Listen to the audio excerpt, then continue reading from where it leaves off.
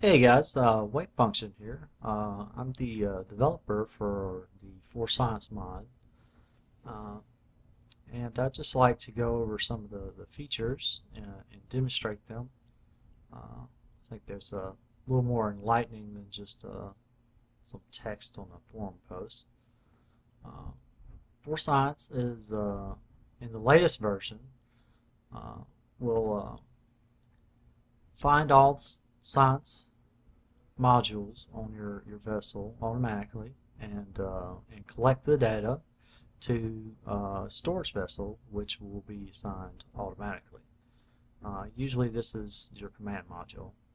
Uh, there may be some edge cases where it doesn't do that, but in future version I will be allow you to right click on a module that has the module science container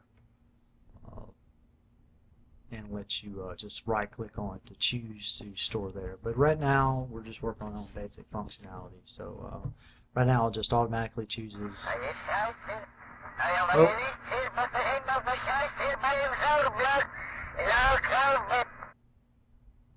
Alright, Mr. Chatterer, I think you're broken. Alright, so hopefully it won't do that anymore.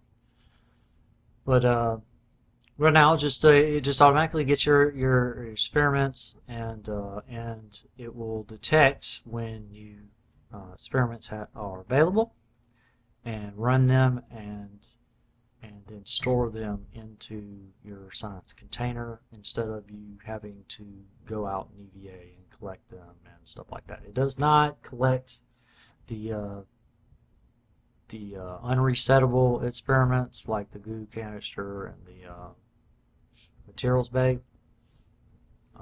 You'll have to right click and run them manually. In the future I will add an option for you to just configure whatever you want to be automatically resettable if that's what you choose. But obviously that's a future version. The basic functionality, the basic way it works is whenever you enable it, it's going to go ahead and run all the experiments, and if they're not on board, already on board your collector, if it hasn't already been collected, it will automatically run it. So as soon as you click on it, it's going to run all the experiments, as you can see, and go ahead and put them in your command module. As you can see, now they're all stored in the command module. Right now it does not check if there's actually any science available for the experiments. That is one of the next features, polished features that I plan to implement pretty soon. But well, it automatically detects whenever you enter a new flight state. Whenever you enter a new biome, it will automatically run the experiments and automatically collect it. You'll still have to do the EVAs manually. I did have something sort of working, but it wasn't to my liking as far as the EVA goes. That'll be coming in a future version, as well as maybe a prompt that there's EVA science available in some way. I haven't decided. The UI is temporary.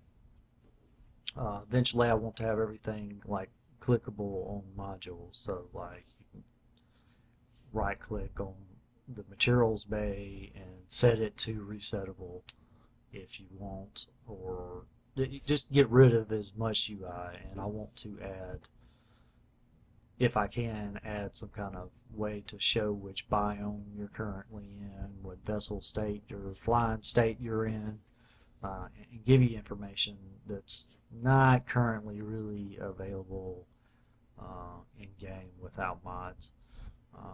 So let's just see this in action. I'm just going to launch the vessel. We'll get up to the orbital and we'll see how it detects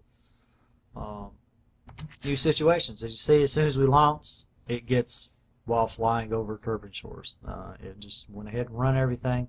It does a check The mod does a check if is for the experiments if it is already stored in your storage module. It will not rerun the experiment.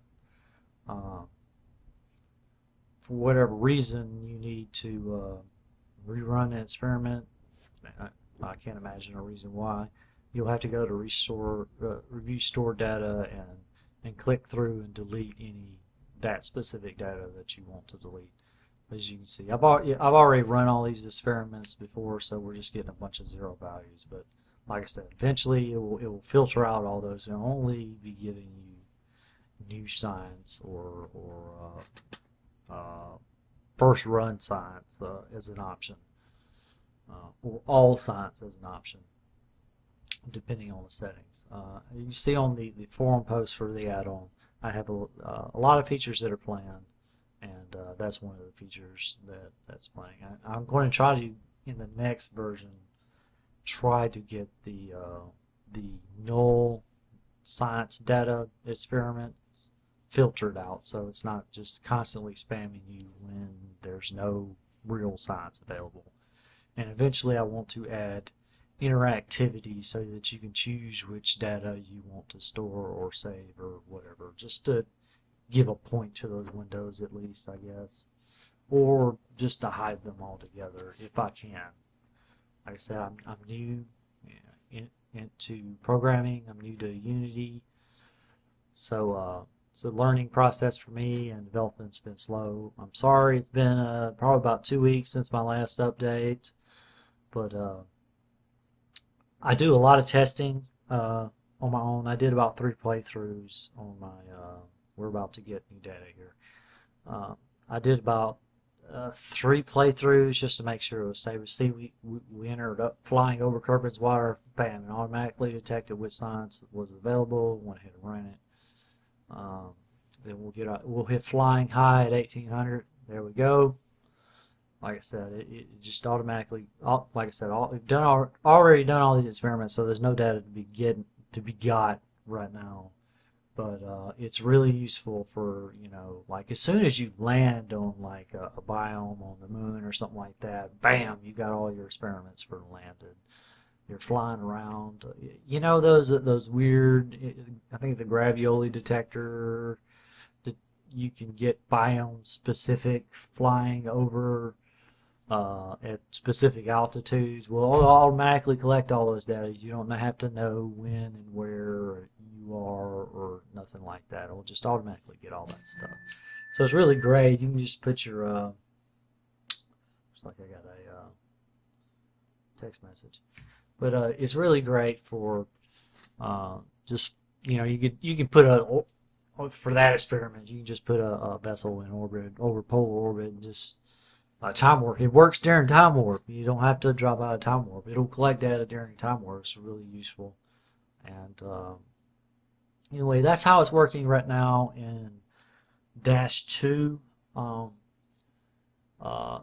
If you look on the forum post, you can see what my future plans are. But I've given you a little bit of taste of how it works now and my coming features. Any feedback is appreciated. Any appreciation is very appreciated. So please feel free to comment either on the thread or on this YouTube video. Like and subscribe and share, and just get the word out. The more interest that is shown, the more the more passion the more energy I can get to continue developing this mod. But thank you for your time, and I hope you have a nice day.